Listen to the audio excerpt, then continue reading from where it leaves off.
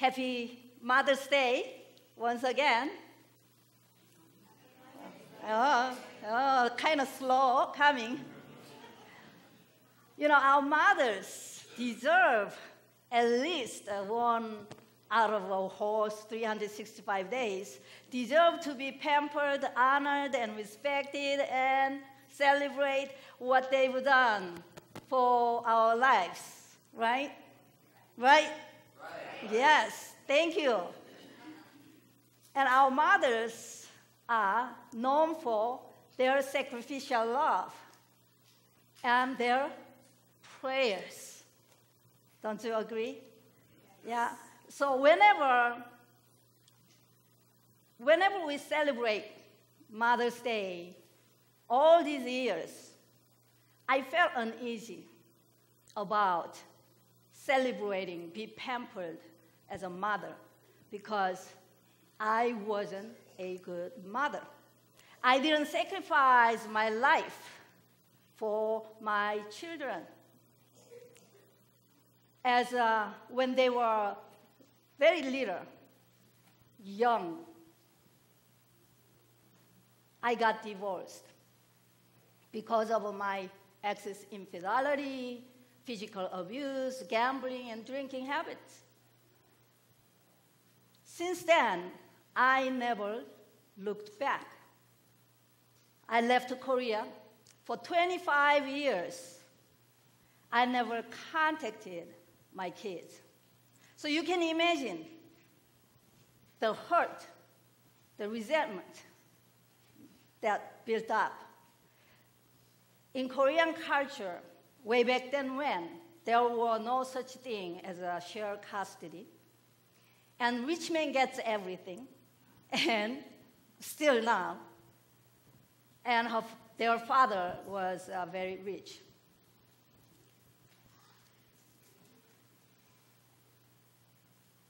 Every time I think about my children, I judge myself. I'm a bad mother. Everybody's celebrating Mother's Day. I want to find a place to hide myself because I do not deserve such celebration. One thing I am proud of myself, what I've done was every time my heart is aching, every day, every moment, I prayed for my children, for their salvation, their life be in God's hands, God's protection, and God's blessing and anointing. And I didn't want to go and knock on their doors or write a letter because I was afraid my ex will find me where I am and he's going to come and get me. To make a long story short, about 11 years ago, I was in seminary pursuing my doctorate degree, and I met a Korean young pastor who was about a few years older than my son. I always believed that one of these days, God's going to send me, my son, to seminary. That's what I was thinking all the time. And every year I go back to seminary and searching for my son to be there. And this young Korean pastor says, when we got closer together, we share our concerns and prayer concerns. And he says, you know what? I can find out where your children are right now. And because if they are young, they might have a home page, social media. And he says, no. If I was afraid their father going to find out where I am. But this pastor says that he's going to disguise, he's not going to reveal my identity, and he's going to look for my kids. You all know, and some people know. Voila, 1 week later, he found my daughter's homepage, and is this your daughter? And I looked through, And since she was very little, she got changed, so I couldn't tell that was my daughter. But I could recognize my son and their father and grandma, who was a notorious mother-in-law.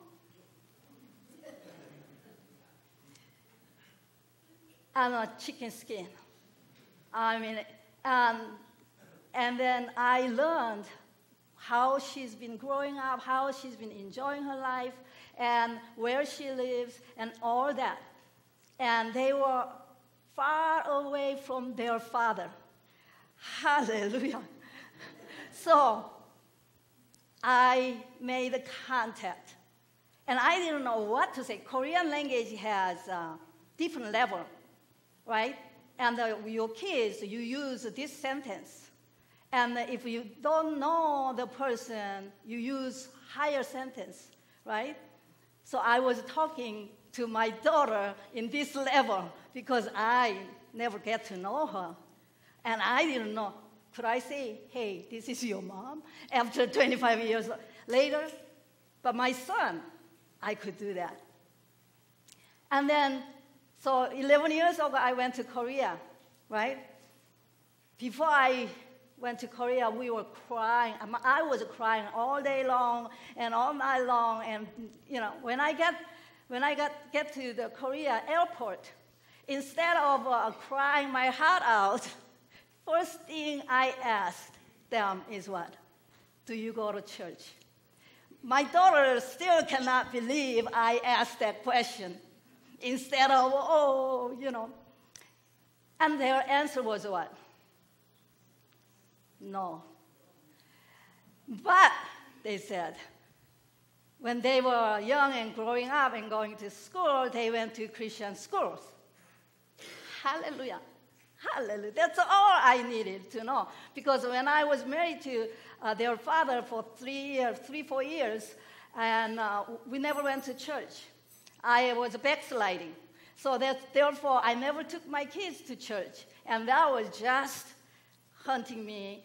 And so, let's go back to church. And I registered them into church, and to make a long story short, they became Christians, and they were baptized, and etc. Praise the Lord. Yes, hallelujah. But our new life cannot begin with all hurt and grudge against me. I knew that I cannot heal them. That is too deep, too strong. My daughter keeps saying, how could you leave me behind? What did I do wrong? You didn't love me enough to suffer through such abuse. Even though they both understand their father's lifestyle as a grown-up children, they both said that if I were you, I would have made the same decision. And my son especially followed his father, lived with 5 different stepmothers entire his life, 30 years of his life, 5 different mothers. So he knows, and my daughter knows. But my son was forgiving me easily, but my daughter had a hard time. Every time you remember, every time whenever I need to talk to her, and we always ended up in an argument. I never know what I did wrong, and she get always hurt and mad, and and I said, and my choice was pray to God. Whatever I do will not heal her hurt, deep-seated hurt, and only God can heal. You got to remember this. Only God can heal all those years of hurt and resentment building up deep in your mind. So every time I talk to her, you've got to experience God from the inside out. You've got to let God heal you. And I've been praying for God to heal my children from the inside out. About 4 or 5 years ago, she called me crying like a crazy. And she experienced St. Paul like a conversion. And now her forgiveness is from the bottom of her heart, from the inside out. Now we have a relationship like nobody else has. We are good friends, sisters in Christ. Hallelujah. And whenever I think of our relationship, whatever I've done, hurt, damaged their hearts, hurt. Still, we do not ignore that, but we learn to live with it. We learn to move forward with our hurts and our past failures and regrets. And whenever I think of our new life in Christ, and I praise my God that our God hears our prayers. Do you believe our God hears our prayers? Yes. How often do you pray?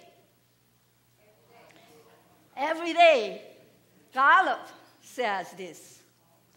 Only 57% of Christians pray every day. Can you imagine? 80-90% of Christians pray once a week at least when they come to church. But majority of Americans, they pray occasionally because they've heard power of prayer. As we celebrate Mother's Day, we are going to study about how to lift up effective prayer. We are still on a Sermon on the Mount, and we are lesson 8. And Jesus is teaching us how to pray. Not what to pray, how to pray. Amen? So, as a mother, especially as a parents, we need to know how to lift up dynamic prayer.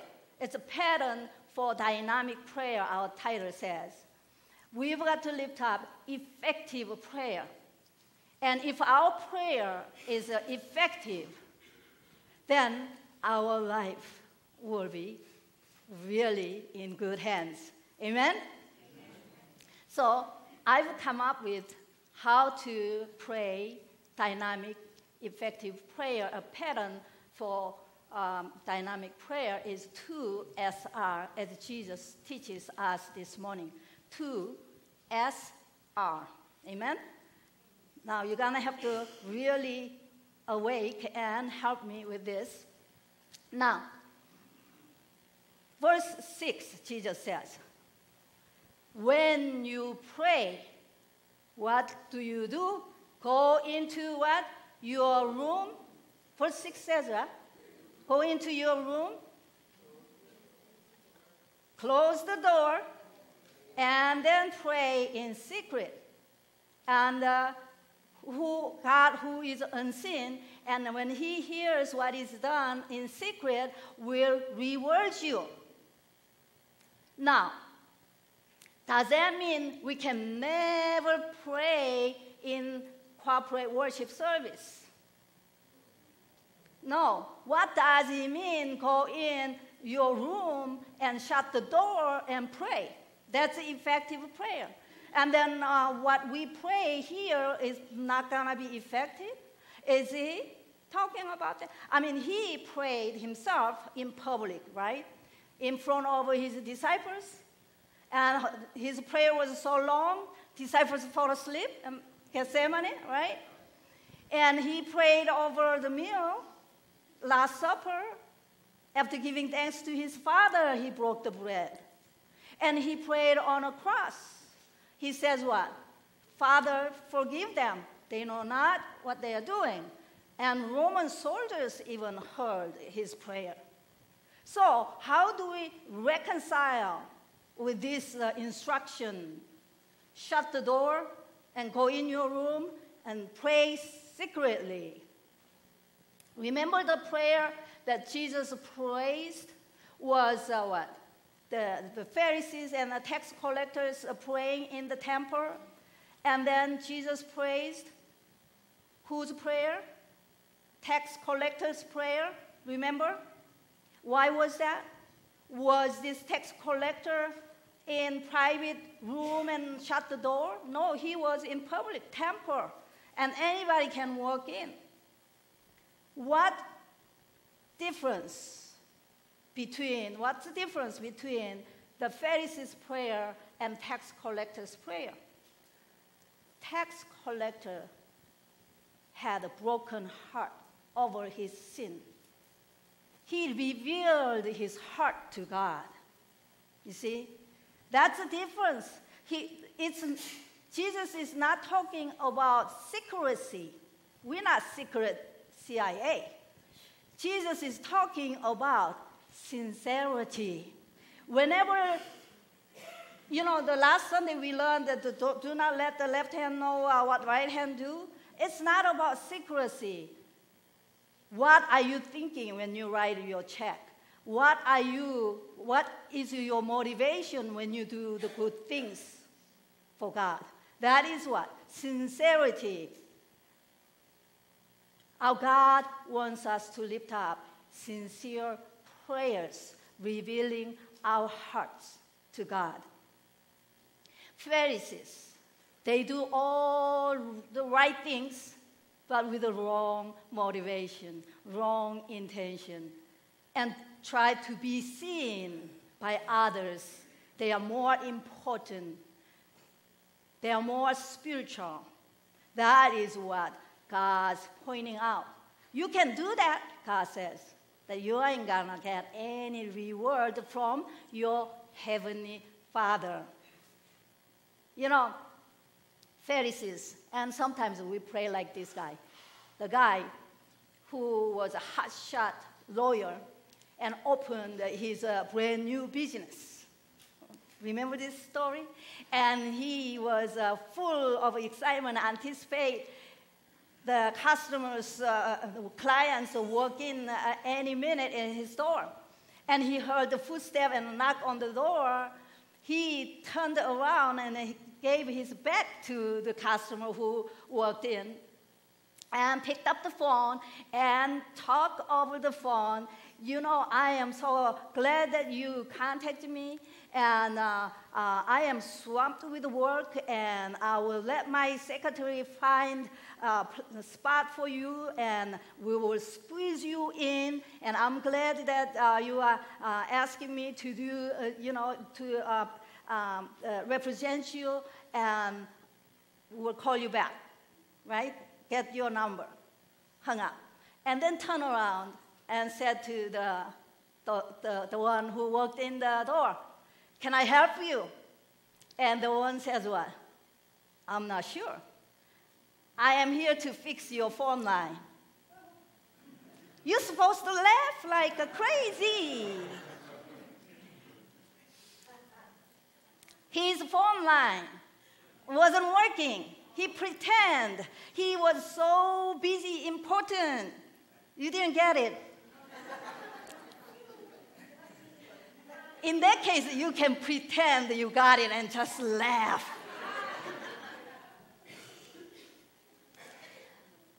And Jesus is pointing out, a lot of times we lift up our prayers.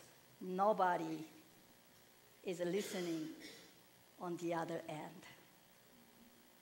When we are not sincere, when we are not revealing our hearts to God. Why do we reveal our hearts to God? We want God to reveal His heart to us. That is what prayer is all about. Did you know that? The God is not our what? Bending machine. Get this in your mind. God is not our bending machine. You say, "God, I need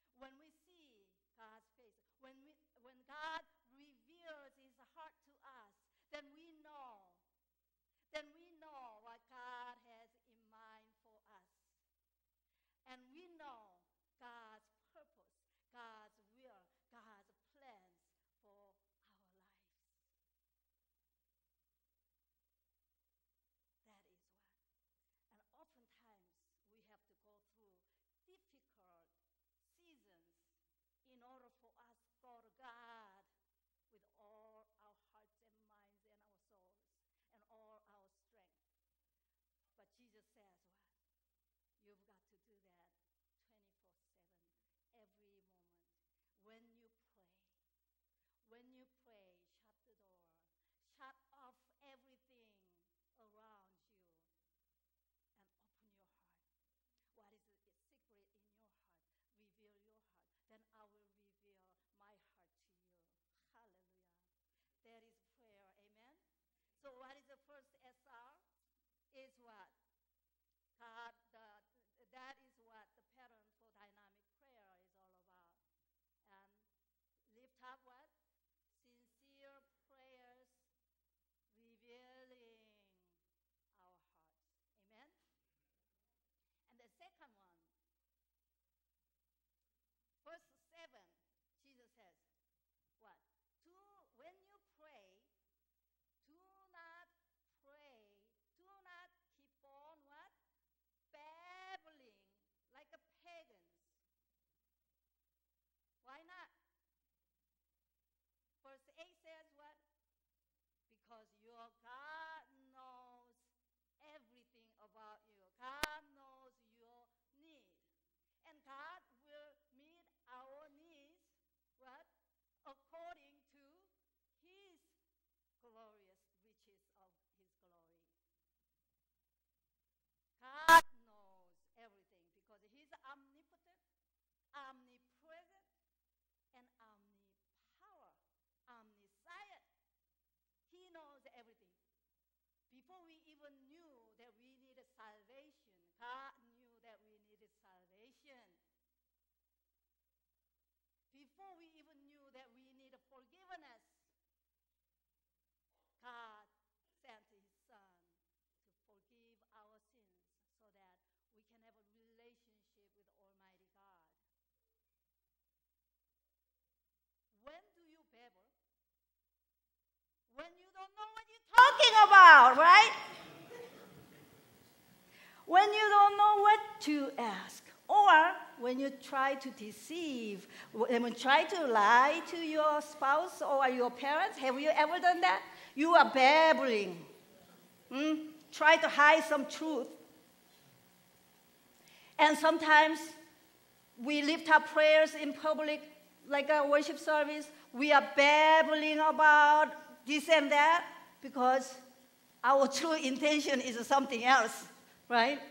Are we praying to God, lifting our prayers to God, or to call myself attention, or pray to people around here? Babbling. So Jesus says what? Stop babbling. Restrain yourself from babbling. Then how should we pray without babbling? Organized prayer. What do you call that? Systematic prayer. Did you know that? Systematic prayer. Jesus told us this is how you should pray. Our Father who are in heaven. That comes with 4 P's. Did you know that? It's a systematic prayer. This is a grown-up prayer. And when our liturgists, they pray systematic prayer. First of all, Mary did a good job. First of all our liturgists does a good job, great job in the call to worship. First of all, what do you do? Jesus says what? Praise. Our Father who are in heaven, hallowed be thy name. Thy name be glorified and praised. Right? And then, second P is petition. Right? Give us what? Our daily bread. And then third, pardon. Third, pardon. Forgive us our debts as we forgive our debtors. And then last one is what? Power. Deliver us from evil. Give us power.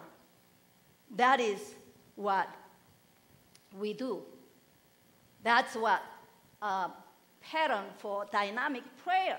Jesus taught us to pray.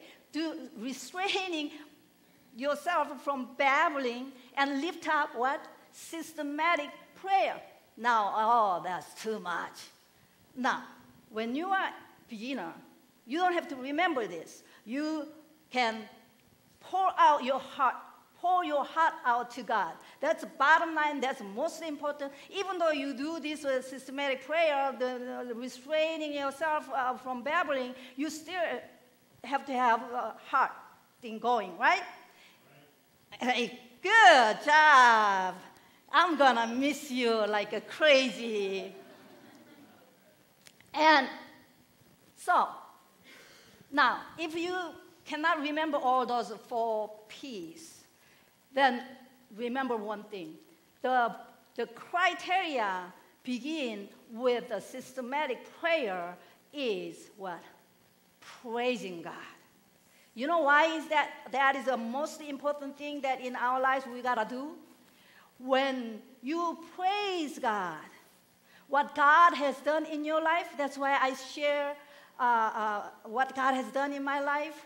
And I'm going to share more and more after. This is Korean drama going here. And every week. Every week, yes.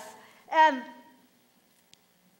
when we think of what God has done in our past, and we can see what God is doing in our present, and we can trust what God will do in our future.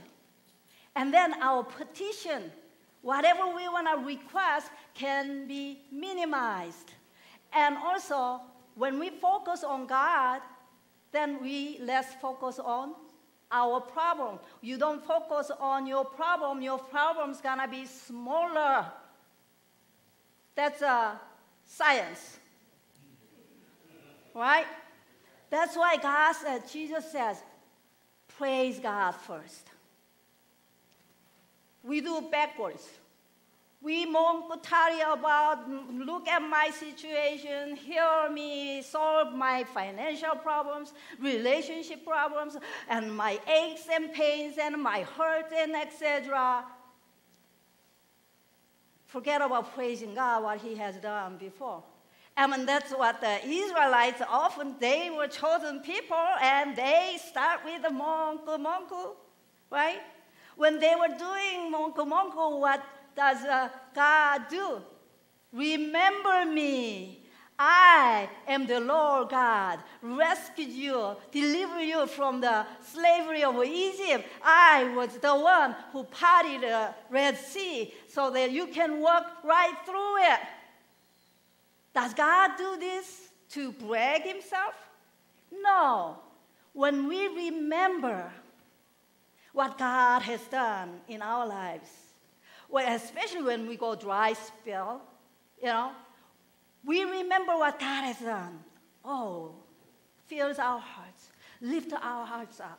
And looking at our problems, oh, no problem. Our God is omnipotent, omniscient, omnipresent. God, there is nothing our God cannot solve. No sorrows God cannot soothe. No storms God cannot calm.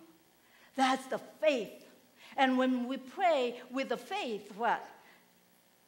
You believe what you pray with the faith, then it'll be done. And act as if you received. That faith comes when we give praise to God. Lead us not into temptation, but deliver us from evil. This line deserves whole 6 months of a study. But to make a long story short, God does not lead us to temptation. So what does it mean then? James chapter 1 says, no one should say, God's tempting me when they are tempted, right? The temptation comes from what? Evil in our hearts. So what does Jesus mean? Lead us not into temptation, but deliver us from evil one. And this means, God, do not let Satan lead us temptation. And God let His own Son, led by the Holy Spirit, be tempted in the desert. And Jesus could not Jesus could not give in to temptation, but we are not strong enough. And deliver us from evil in our hearts. And evil ones around us and roaring around us to devour. That is what the prayer, power. We need power of God in our lives to not give in to temptation, to live our life worthy of God's sacrifice, being God's children. Amen? So, what does Jesus want us to do? In verses 7 through 15, Jesus says what? Yeah, restraining from babbling. Pray, lift up. When you pray what? Systematic prayer. Right? Systematic prayer is what?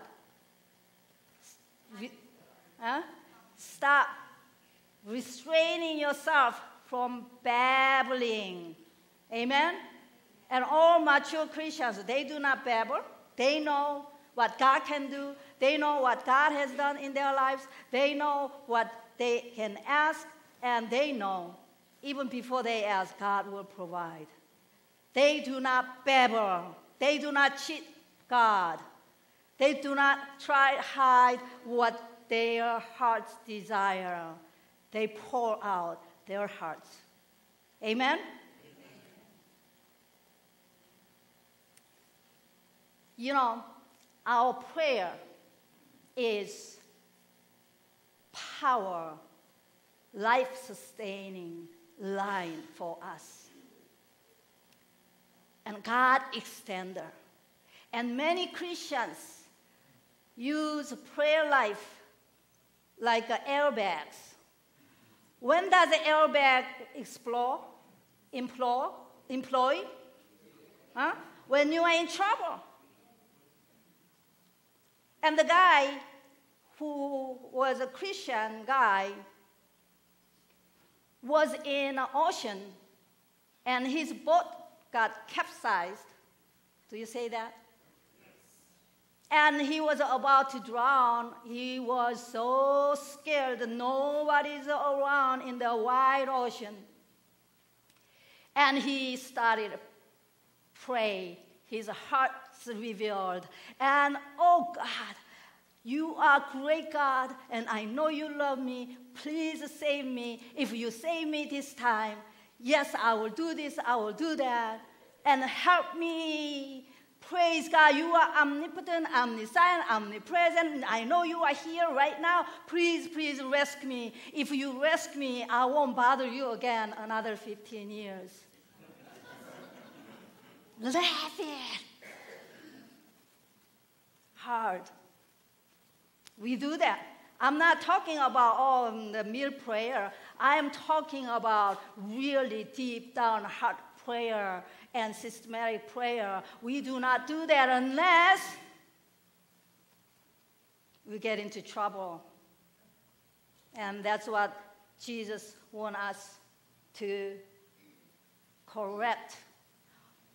Jesus pointed out, do not pray like Pharisees, hypocrites to be seen. Nothing in your heart, nothing in your head, just babbling about. You know, when we pray, Our Father who are in heaven, if when we are not in the body of Christ, we cannot pray Our Father. It's my Father, right? Our Father. And if we are not willing to let God, and forgive others, we are hypocrites when we pray, what? Forgive us our debts as we forgive our debtors. When I am all for glory for myself, attention for myself, and yet I pray, hallowed be thy name, I am such a hypocrite. That is what God wants us, our Lord Jesus wants us to examine our hearts and be right with God. And when we learn to pray, prayer that Jesus taught us to pray, whenever you pray, think about it. When we know how to lift up dynamic prayers, oh, God's going to bless our socks off. Amen? So how do we do? What does Jesus teach us to pray? When you pray, Jesus says, you should pray what? Sincere prayers, revealing your heart. And systematic prayer that restraining from yourself, babbling. Got it? Got it? That's when what? God's going to bless our socks off. Amen? Amen. Let us pray. Lord God, we thank you. As we celebrate Mother's Day, help us, our mothers, to pray, lift up our prayers. Very effective. We've learned dynamic pattern for prayers. Oh God, bestow upon us, give us wisdom, give us power,